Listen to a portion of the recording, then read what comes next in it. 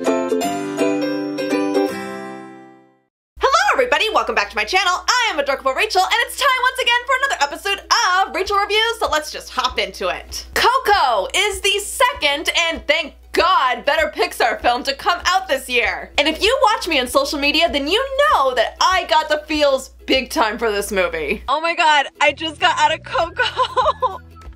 I'm still a little emotional because this was such a beautiful movie. And to segue into that video clip, this episode is brought to you by Stardust. Stardust is a free app that you can download onto your phone, link is in the description down below, and it's where I post my immediate reactions after I see a new movie, and I also use it every day to react and review TV shows, movies, and trailers that I don't always get to talk about on this channel. Literally, it is the fastest way to share your reactions with the world if you love TV and movies. And if you download the app, you can post your own reactions, watch other reactors, and if you tag me in one of your reactions, you might get a chance to appear in one of my videos. Stay tuned until the end of this episode to see if your reaction to Coco made it into the video. Arriba! Let's get to the review! Coco tells the story of a young boy in Mexico named Miguel who dreams of becoming a famous musician one day because he has such a huge passion for music. But because of something that his great-great-grandfather did a long time ago, music is banned in his family. But on the night of Dia de Muertos, the Day of the Dead, in a desperate move to prove himself as a musician, Miguel steals the guitar of a famous musician who has long since passed. And doing this suddenly brings him into the land of the dead. So Miguel meets and starts to connect with some of his dead relatives, while also going on an unexpected journey to find out more about his family's history and to see if there's any possible way that he can become a musician while also having his family's approval. And there is a lot more to it than that, but I'm not gonna go into it anymore because then we'd be going into spoiler territory and I'm not gonna go there. So since there is a lot to love about this movie, I'm actually gonna start with a negative this time, since this was kinda sorta one big flaw that I noticed about the film. And that's the story. Now before you comment, just hear me out. This movie does kind of have a complicated narrative when you think about it. After an insanely gorgeous and creative introduction that has flashbacks told in the paper picador banners, we then are introduced to Miguel's family, which goes all the way back to his great-great-grandparents. Now they don't literally introduce everybody, but when Miguel starts introducing some of the characters and you realize that you have to kind of think about how everyone's related, yeah, that does get a little bit confusing. In fact, when I saw this movie in the theaters, there was a little girl sitting really close to me and I could hear her clarifying with her dad who was the grandma and who was the great-grandma, and no, that's the great-grandma. Oh, yeah, it's a little distracting. That aside, when Miguel does make it to the land of the dead,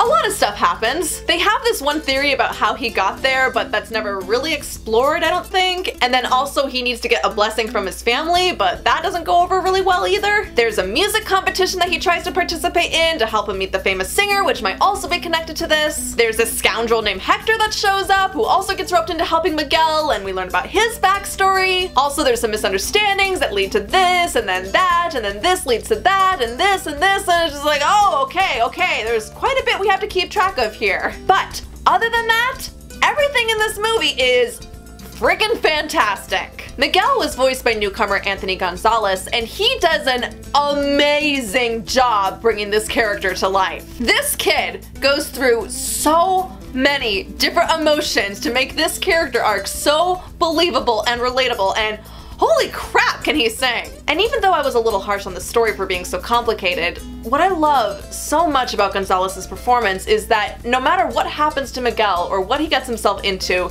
we are still with him for the entire time. And yes, that makes it so much easier to absorb all the details. And what's really interesting about a lot of characters in Coco is that they can seem very one note when we first meet them, but as the film goes on, suddenly we start to learn a lot more about them and the different layers to their character as well as their past that helps us relate to them even more. Movie, you fooled me into thinking that I was getting a predictable character. Oh no sir, no, you just totally had to surprise me, didn't you? What a twist! Also, quite a few times in the film there's some plot points that are very casually mentioned, but we don't realize that they're being casually mentioned. Someone will say something about themselves or the past, like it's no big deal, but then later in the movie that's brought back up, and then it turns out it's actually a lot bigger and more important than the audience suspected. That's actually genius writing, tricking our minds to establish certain things and then blowing our minds later with the literal meaning.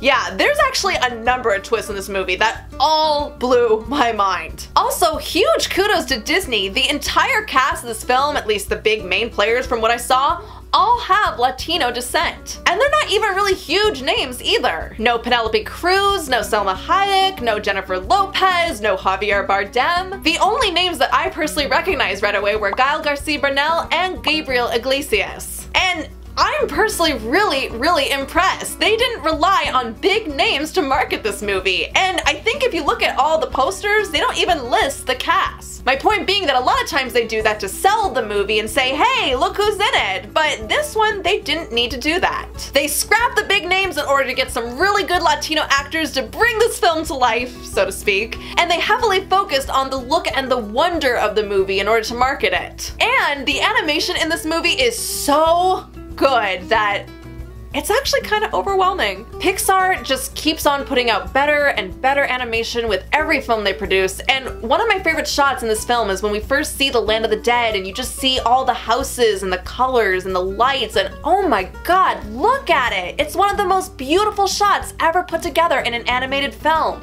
And there are literally millions and millions of lights in these shots. Like, how many man-hours do you think it took to put all of this together? And what also really amazes me is that with just about every Pixar film that comes out, the characters and the settings and the details, all of it, it just looks more and more like you could reach out and touch it. It's kind of scary how real everything feels in this movie, despite the fact that it's animated and looks like a cartoon.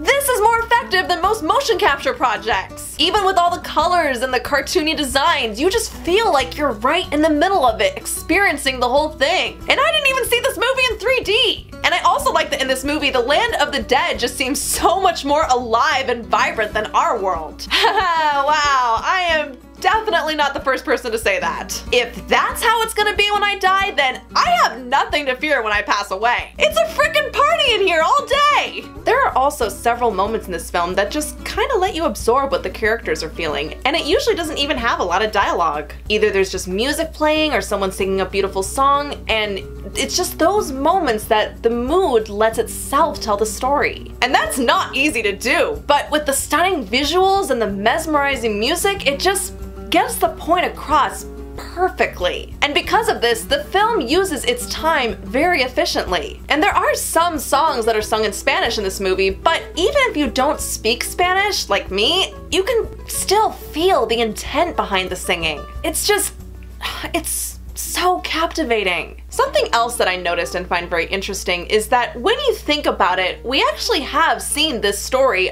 a lot in other movies. The main character has this big dream but doesn't have the approval of their family, so they go on this big journey to find themselves and fix something. And also a lot of the plot points and twists and even the resolution is pretty similar to stuff that we've seen in the past, and actually we've seen this millions of times in stories and movies and shows and just like everything under the sun that you could think of. But as it goes with any kind of storytelling for pretty much any medium, it doesn't always matter if the story has been done before or if the themes and the lessons have been recycled over and over and over again.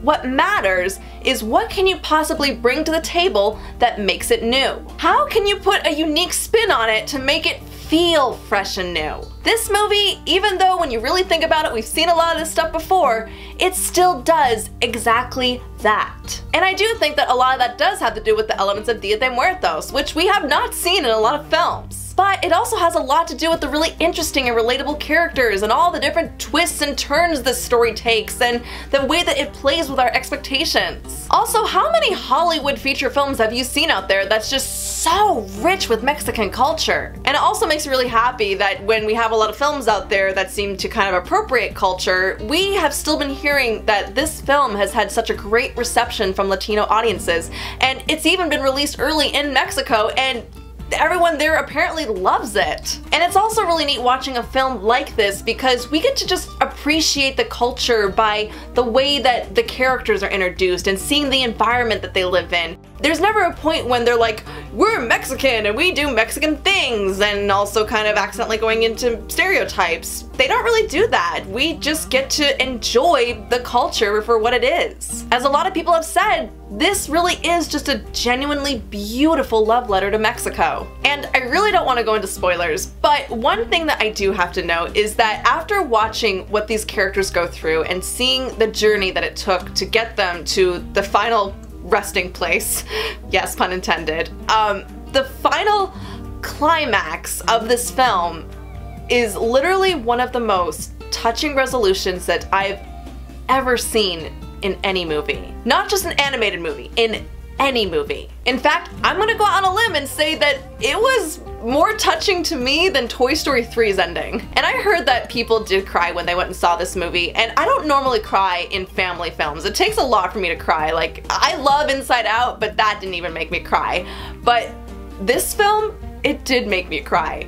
And I could hear other people around me crying. It is that beautifully effective. And it's not just because of the look and the gorgeous animation, it's also because of the compelling story and the vibrant imagery and how alive it is and how musical it is, and also because of how effective the theme of family is used. Coco is undoubtedly one of the most unique, real, and dare I say even best films that Pixar has ever produced, and I think it's definitely up there in my top 5 films that I've seen this year. And you know what? I am positive that it is gonna win Best Animated Film at the Oscars next year. If it does not win, it is going to be the crime of Oscar animation history. Pixar's Coco celebrates family and culture in a way that people of all generations and all cultures can relate to. And hey, if you're interested, it's probably the best introduction to Dia de Muertos since the Halloween tree. Anyone want to go to Mexico next year? Because I gotta go experience this holiday for myself. So those are my thoughts on Disney Pixar's Coco, and now here's this week's Stardust reaction winner and their thoughts on the film. So here's my ticket for Coco, and it was really amazing. I can name a lot of things that are amazing. The music, the characters, the emotion, and the message of being for your family, even when it's hard. And one of my favorite things of any Pixar movie, including this, was the big twist. That's all I'm gonna say. It was a big twist. Yay! Thanks, Micah. So now I want to know, did you guys get a chance to see it yet? And if so, what did you think? Did you like it? Were you moved by it? Do you agree it's one of the best films Pixar's ever made? Is there anything that you don't like about it? Also, let me know, do you celebrate Dia de Muertos? And if so, how do you celebrate? Well, go ahead and leave your comments below. Be sure to like and share. And if you're new and like what you saw here, then don't forget to hit that subscribe button. And also be sure to hit the little bell button down there to get notified when new stuff comes out, because I make new videos every week. Adios, Adorkable buddies. I'll see you soon.